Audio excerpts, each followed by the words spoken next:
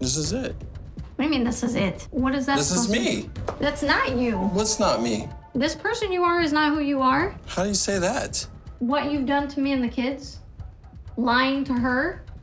I didn't lie to her. Yes, you have. You're hiding all kinds of stuff about the BS that you've done with me and the kids. And your past stuff. She don't know all that.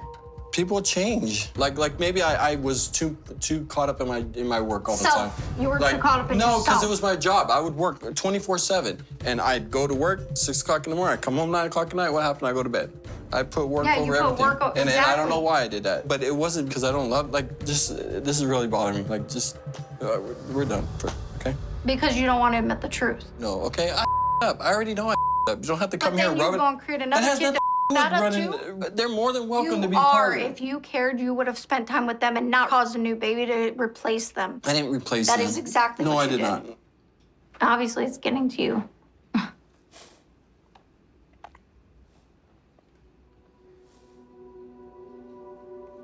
You don't think that.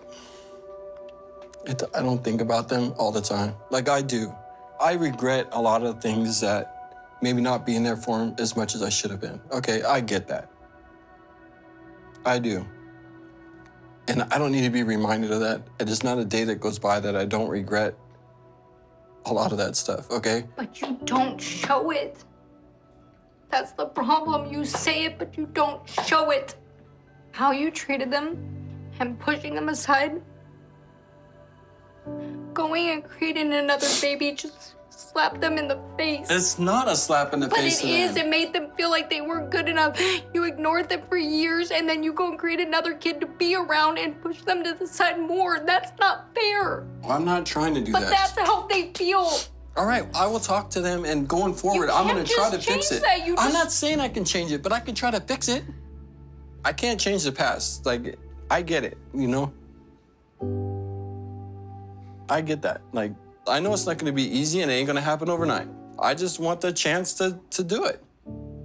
I'm sorry that we didn't work out. Like, I'm sorry that, you know what I mean? Like, but it's just kind of one of those things. I'm trying to be a better person for everybody, for my kids, for everything. Like, I want to be that person, you know?